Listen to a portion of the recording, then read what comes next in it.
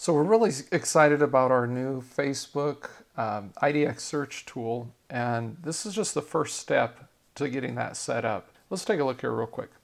Basically what we're going to do is we're going to go here to Designs, go to Pages. You'll scroll all the way down here to where it says Facebook.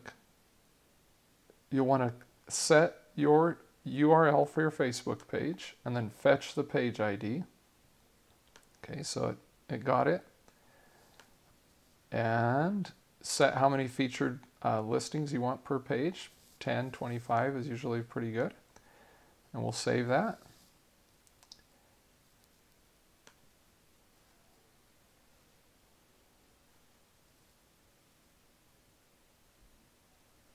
So now if we come back to our page at Realty Candy on Facebook, we hit search, real estate, and you can see that there's no, I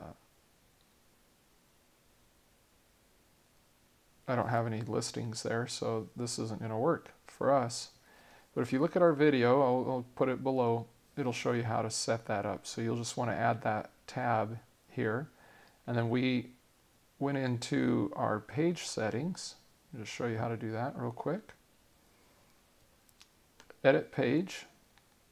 As you scroll down on tabs, then you can just hit edit settings, and then what you can do here is just put home search or something of that nature, and then save it and push OK. And that'll rename that tab for you. So that's how you set it up.